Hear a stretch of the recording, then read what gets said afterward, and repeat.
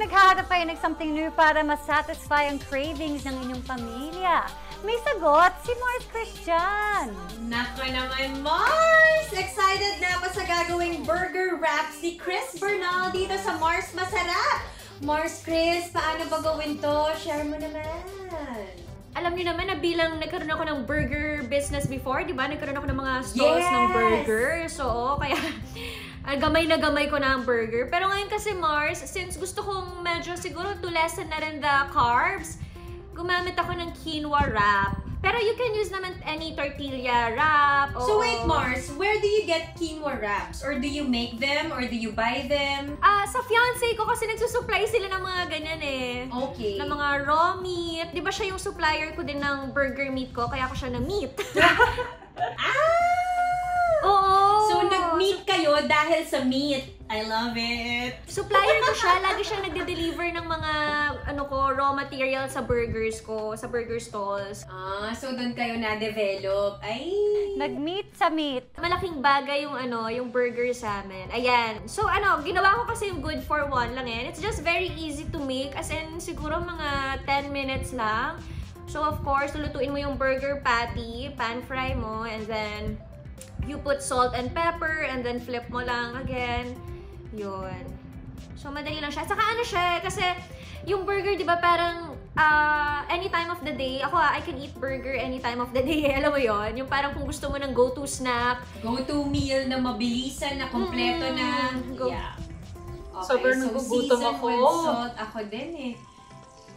At saka ang sarap ng rock salt. Namimiss ko yung rock salt, Mars. Kasi karamihan ng salt that we have at home, yung sobrang fine niya na.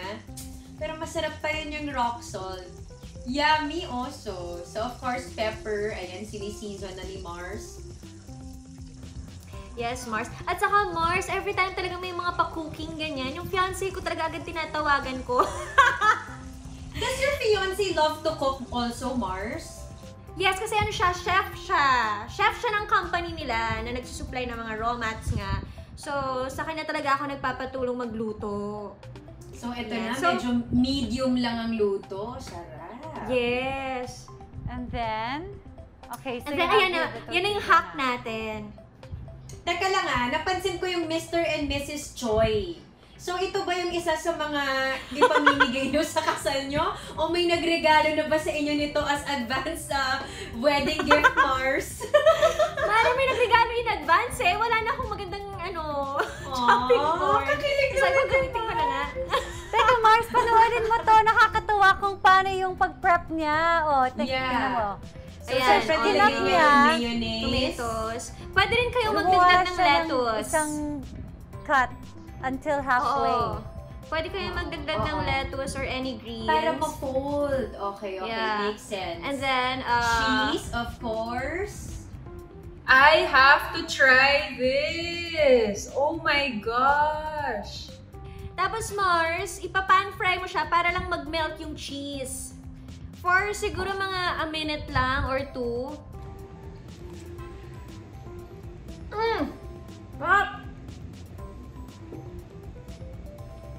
Panalo, Mars! Gagawin ko kayo! Papadala ako sa inyo.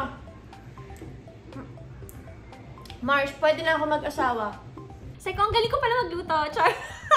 Aba, oo naman. Nakaisip ka kaya ng negosyo, Mars, na pagkain. So, definitely, I'm sure magaling kang magluto.